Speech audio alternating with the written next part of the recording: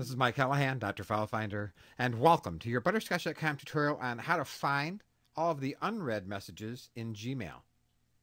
Now, unread, whether you realize it or not, is a label, just like Butterscotch or Lifehacker or action items.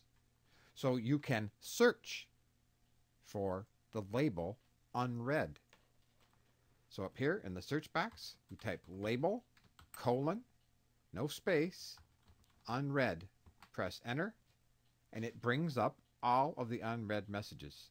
Then you can do what you like with them. You can select all, say delete, and it shows there's about 160 unread messages.